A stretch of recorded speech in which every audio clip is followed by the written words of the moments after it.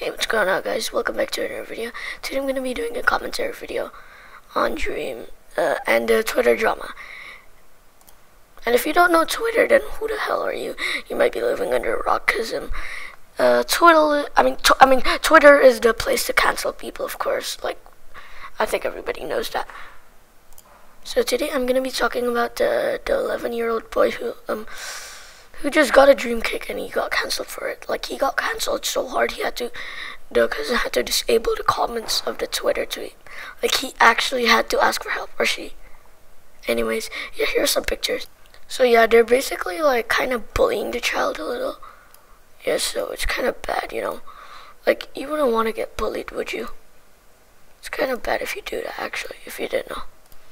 And like, Twitter are like defending this guy, and like they're attacking him both at the same time.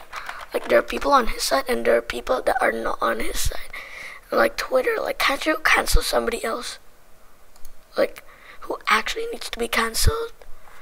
Like, I don't know, starts problems and stuff like that. So guys, thanks for tuning in my first commentary. Yeah, I hope you have a good day. Bye.